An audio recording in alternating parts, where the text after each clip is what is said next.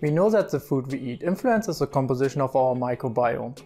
However, it seems like it's not just what you eat, but also when you eat. We now know that the bacteria in our gut also undergo a kind of wake-sleep cycle, a so-called circadian rhythm. A healthy gut community fluctuates throughout the day, and also the expression of genes can differ drastically.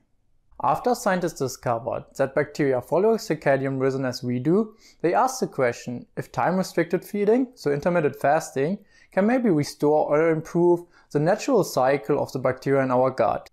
After all, a healthy microbiome and intermittent fasting have a lot of things in common when it comes to health benefits. Intermittent fasting, for instance, can reduce inflammation in the body, it aids weight loss, it improves insulin sensitivity, protects the brain, reduces the risk for heart diseases, and last but not least, increases the lifespan. So now let's have a look what a healthy microbiome can do for us. Like intermittent fasting, it reduces inflammation, aids weight loss, improves insulin sensitivity, protects the brain, reduces the risk for heart diseases, and again, can increase lifespan. With all these similarities, it makes sense to look how one can potentially affect the other. A study from 2004 looked at how intermittent fasting can influence our microbiome. They divided mice into two groups. One group had 24 hours access to food, and the other group was restricted to an eating window of 12 hours. I personally would not call this a classical intermittent fasting schedule. However, when it comes to mice, it mimics pretty good what intermittent fasting can do. The researchers then fed the mice an unhealthy fattening diet and looked into the health effects of it. The group of mice with a restricted feeding window had slower weight gain, better glucose levels, and no fatty liver disease, compared to the mice on an unhealthy diet with 24 hours access to food. In fact, there was surprisingly not much of a difference between the mice group that consumed a healthy diet and the group that ate an unhealthy diet but on a short feeding window. Okay, so what did intermittent fasting do to the microbiome? Well, intermittent fasting did not restore completely a healthy cycling gut community as seen in a healthy eating mice.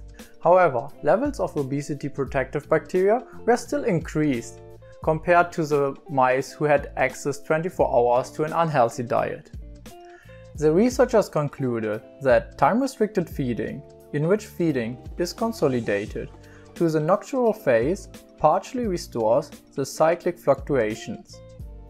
This indicates that intermittent fasting can improve our gut health.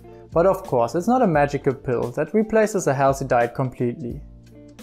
Another interesting study from 2017 found that alternate day fasting in mice leads to an elevated production of the short-chain fatty acid acetate, which is usually produced in our guts when our microbes feed on fiber.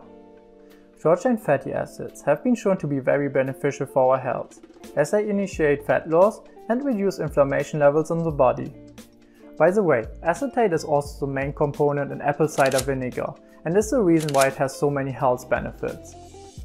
Other studies in mice have found that intermittent fasting protects the gut against stress, including inflammation, and that intermittent fasting even supports the clearance of pathogenic bacteria in infected mice via a similar process.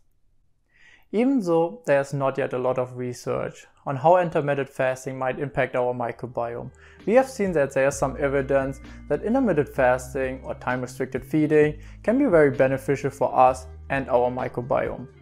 It is not yet completely understood why this is the case. One of the leading hypotheses is that bad microbes need a constant flow of energy to survive and thrive, and the good bacteria are more adjusted to periods without easy accessible food. And it makes sense if you think about it, as bacteria have adjusted to the diet of our ancestors, who didn't have access to food 3 times a day and sometimes even went without food for days.